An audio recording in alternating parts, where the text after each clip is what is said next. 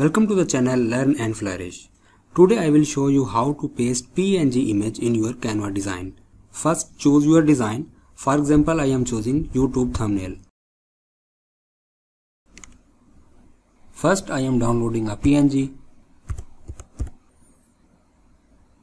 Click on transparent. I am choosing this one. Right click and click on save image as. Save as type should be PNG image. Click on save. I will check it either it is PNG or not. Yes, it is PNG. Now back to our Canva design.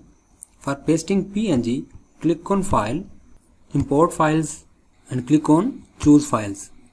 Choose your PNG and click on open. The PNG is imported and it is ready to be pasted in our design.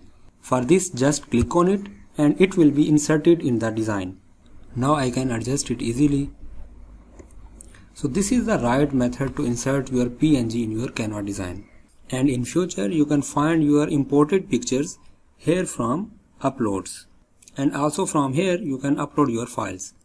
And if you just copy the image and paste here, then it will be not inserted as PNG. Thanks for joining me today.